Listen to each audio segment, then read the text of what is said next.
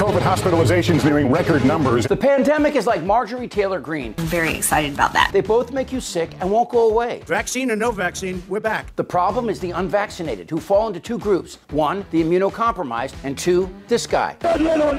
Not one person has died from a vaccination, not one. Soon, however, there'll be 1 million dead from COVID. The vaccine isn't a cure. It simply helps your immune system fight an invading virus and slow its spread. And that saves lives. And just like Jared Kushner, it's a tiny little prick. It's nice.